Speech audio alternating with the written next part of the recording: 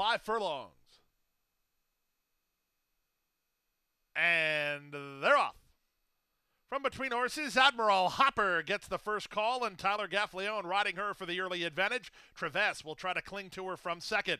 Up on the outside, Peach Cobbler moves into the top flight, a length and a half better than Lovin' Makes Sense. Then it's Nora Now. The early trailer is Girl's House.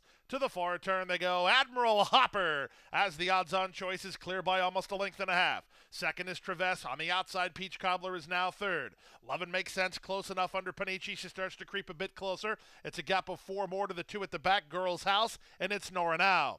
To the top of the stretch with Admiral Hopper still the target. Off the inside comes the second choice, Traves, to try to go get her. It's Nora Now has dropped back, and up on the outside, that's its Lovin' Makes Sense. There's an eighth of a mile to go. Admiral Hopper still finding plenty. 3 in front. Traves can't get her, nor can anybody else. If you're on Admiral Hopper, you're a winner. Admiral Hopper is 3-5 and a dominant winner by 4 in the end.